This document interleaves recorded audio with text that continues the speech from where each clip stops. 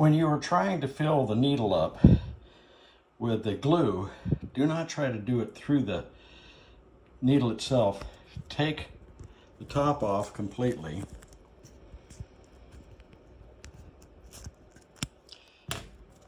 Take the needle out like that.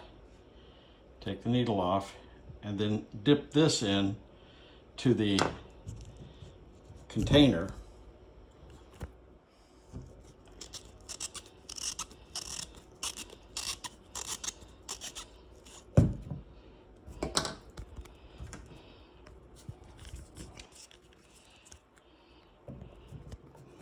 Like so, and then fill it up.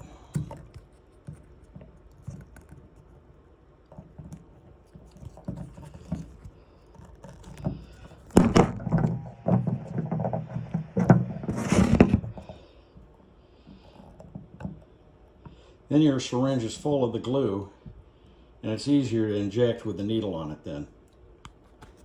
And once you put the needle back on,